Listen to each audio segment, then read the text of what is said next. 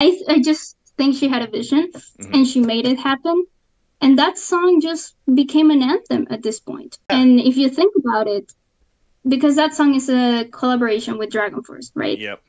So if that song didn't come out the moment it did, they probably wouldn't have had the opportunity to tour with Dragon Force and crash the Download Festival. And that's just such an iconic moment in baby metal history. Yeah, so when you look at the chain, it's a very important moment. And she did many decisions like that. Yeah. So to me, she's like the silent force that most people don't realize.